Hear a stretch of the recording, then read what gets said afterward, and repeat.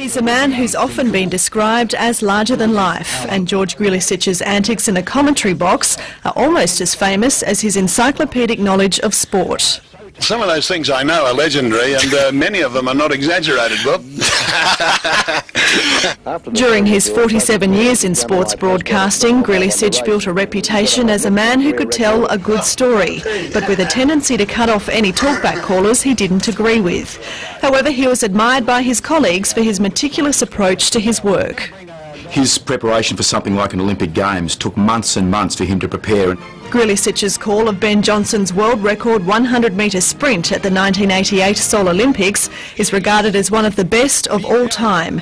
In under 10 seconds he spoke 53 words and 9 sentences at 330 words a minute. On their marks, set, away, Johnson got away well, Williams got away quickly, so did Mitchell, Lewis was close, so too was Christie, Johnson in front of the halfway by a metre, Lewis might not get up, Johnson's going to win it, Johnson wins by a metre from last, Christie is third, followed in by 9.79, a world record. It's a world record. A passionate follower of football and harness racing, Grljusich was still playing football for South Fremantle when he began his career at the ABC in 1960. It's all in there. Oh, some solid punches going in. He covered 39 different sports in 36 years before moving on to commercial radio at 6PR.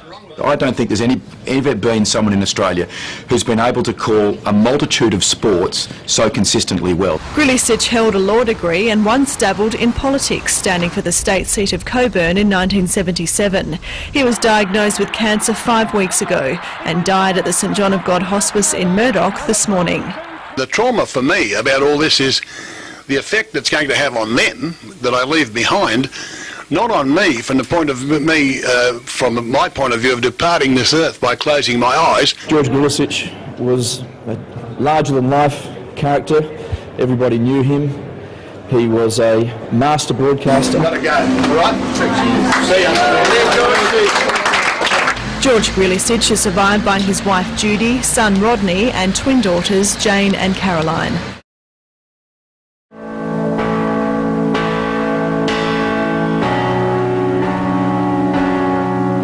I'm a little bit of a unpredictable person, and also a person that's very stubborn and not malleable.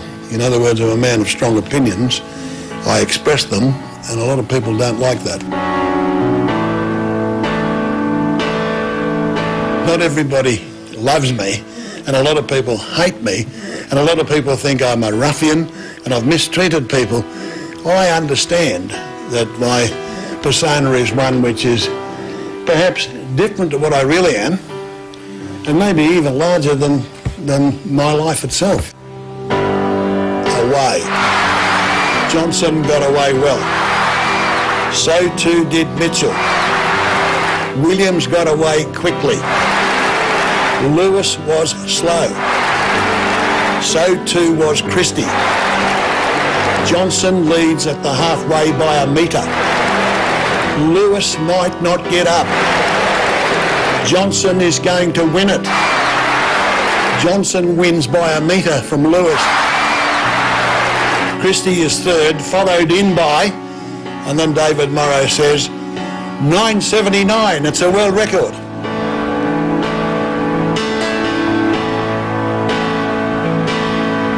I don't want to die, but I'm not scared.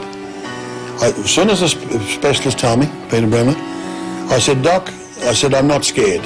For me to close my eyes and depart this world, not frightened at all. I've seen too many people go. My mother, my father, my auntie. I've seen my brother go. I've seen some of my best friends go.